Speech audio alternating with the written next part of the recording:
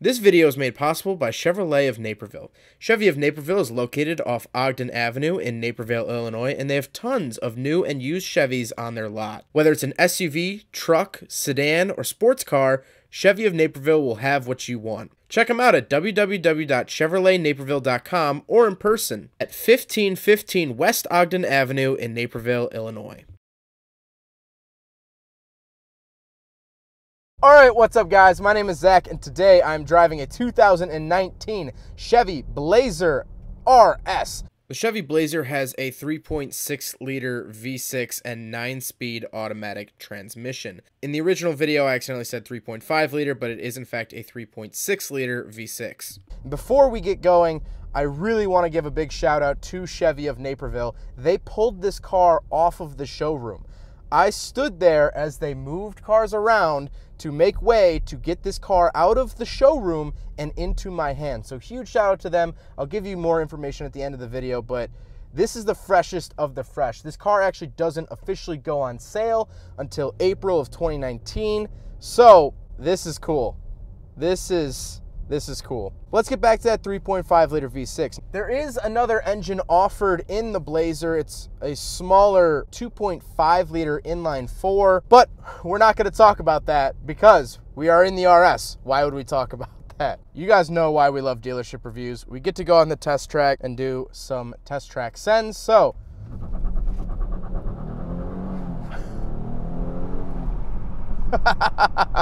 you heard me stutter for traction a little bit there. It is 27 degrees outside, but you could feel the lightness of the SUV over that engine, man.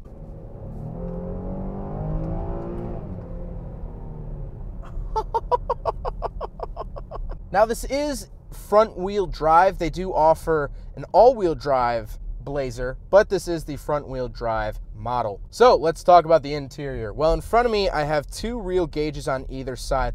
On the left is my tachometer with an almost 7,000 RPM red line, which is sweet. On the right, I have fuel, coolant temperature, voltage, all that sort of stuff. And then in the middle, I get a digital speedometer, which I can actually change to just digits, which is super helpful. On the steering wheel, on the left, I have cruise control, collision warning system, and a heated steering wheel, which I am taking advantage of to the fullest at the moment. It's really nice. I wish all cars had this in the Midwest because the heated steering wheel will save your hands. Then on the right of the steering wheel, you have your selector options. This will help you go through the main screen, voice activation, caller, all of that sort of stuff. To the left of me, I just have power windows. Only the driver's window is fully automatic, so one hit down, one hit up. But on the door, I actually do get two different power seat memory seats. So if you have multiple drivers, you can have two different settings of seats.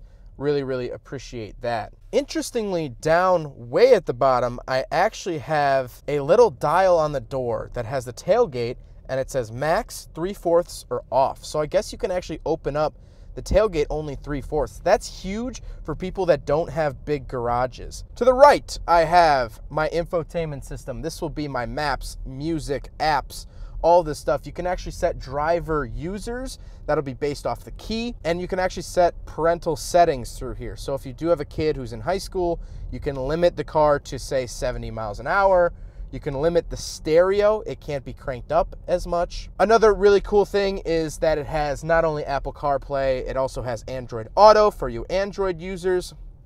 And it has a Wi-Fi hotspot in which you can set up. Also in the settings, you can set a rear seat reminder. So when you get out of the car, it will remind you that there's something in the back seat. So to the right of the entertainment system, there's a button that says glove box. And I didn't notice this until now. Here's my actual reaction to finding this button. Oh, sick! The glove box has a button! So you hit the button, glove box opens automatically. That is cool. That's neat. Is it necessary? No. Is it neat? Yes. Down below that, you get your heating and cooling controls, heated seats, which have 3 different bars of heat, as well as cooled seats, which have 3 different bars of cooling. Speaking of the heating and cooling, Chevy does probably the coolest heating and cooling controls of any cars that I've ever driven, and that is you turn the entire vent for fan up, fan down to change the temperature, as it all just turns on right now.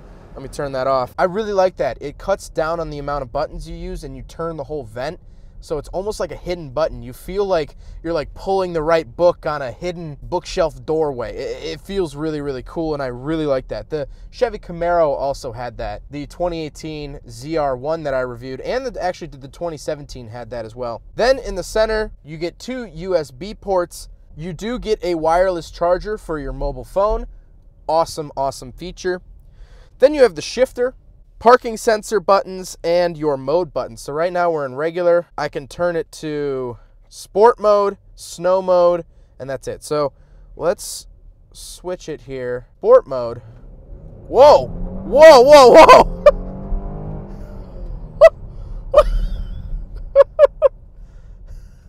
Excuse me, I did not mean to do that. I mean, I meant to do that, but I didn't mean for it to go that hard. Then of course have a center console, and it is a 4-door. They actually don't make a 2-door Blazer, which thank you for not doing a 2-door Blazer. I don't understand 2-door SUVs. They make no sense to me. But it is a 4-door, so we will do a backseat review. All right, so I am in the back of the 2019 Chevy Blazer RS. First thing I notice is that the red trim carries on to back here. Not all manufacturers, when they do upgraded trim, does it carry on to the back seats. I do have heated seats. Here on the door, I actually get 1 setting of rear heated seats, which is very nice. Down here, I get 2 USB chargers and an actual outlet. This is awesome because I don't understand why more cars haven't done this in the past, but there's an actual outlet back here. You could plug whatever you want into it. All cars should have that. That's just, all cars should have that. Center console is actually kind of tiny, but it does have 2 cup holders.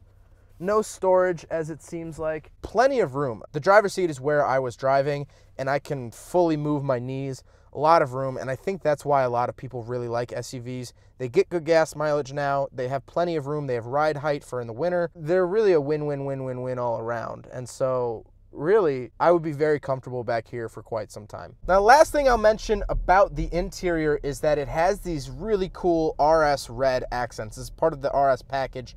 If you buy a base model Blazer, you're not going to get these red accents everywhere. I think they look really good. You know, as someone who's a car enthusiast, I really, really like that. I think it adds a sportiness. It's not overdone. It doesn't look like someone took AutoZone paint and spray painted the interior. Fun fact, actually, the second RX-7 that I bought had a legitimately spray painted interior. The previous owner spray painted with a red rattle can the inside, and it was oversprayed everywhere. It was a terrible experience, but this doesn't look like that.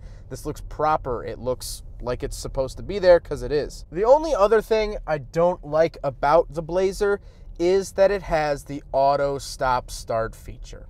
If you don't know what this is, the auto start stop feature actually shuts off your car when you're at stoplights. So I'll pull up to the stop sign on the test track here. It turns off. And unfortunately, I don't see a button in here to turn that off. Let's see if we can go into the settings. I currently don't see anywhere in here where you can turn off the auto start stop. If there is, please leave a comment down below if I just can't find it, but I really wish that I could turn off that feature. I really don't like that feature, just because coming from me and owning a 1985 Mazda RX-7, sometimes it shuts off at stoplights too, but then it doesn't turn back on, and that has, I think, given me anxiety that when the car shuts off and you hear everything go quiet, you go, all right, well, here's the next 3 hours of my life. So maybe that's just me, but I'm not a big fan of the auto start stop feature. So last but not least, about the 2019 Chevy Blazer RS, is just look at it. This SUV looks awesome. I really think the redesign went really well. It looks aggressive, it looks sporty, and this is the best paint color. I'm sorry, but it is. This red color is my favorite Blazer color. This SUV looks great. Really, it does. It's sporty. As you saw, it's quick. The Blazer is back, and it is packing a punch. I'm interested to see how this vehicle sells. I'm really interested to see if this is one of those nameplates that they bring back for 2 years and then it's gone again. But I think as long as the RS is around, these things will sell. Overall, I have to say I am a very big fan of the 2019 Chevy Blazer. This thing is sporty. It's fun. It can get rowdy when you want it to get rowdy. That V6 really does pull. It makes good power. I love the vent controls. I don't like the auto start stop, but that's such a minor thing. Really, overall, I'm very, very impressed with the Chevy Blazer. You guys should definitely check this out. As we know, the SUV market just keeps growing and growing and growing. And so I'm glad that they revived the Blazer nameplate. Well, I hope you guys enjoyed the video. Thank you so much to Chevy of Naperville for giving me their 2019 Chevy Blazer RS. This thing is awesome. Everyone at Chevy was super friendly. They moved around their showroom for me. So if that doesn't tell you anything, they're great people over there. Their information is up on the screen. Definitely give them a call if you're interested in these. They have 6 Blazers on the lot as of now, but of course they will get more and more as it approaches the official launch date in April. So, hope you guys enjoyed the video. Don't forget to rate the video, comment on the video, and subscribe if you really liked it. Take care, guys. There goes a sight from my soul.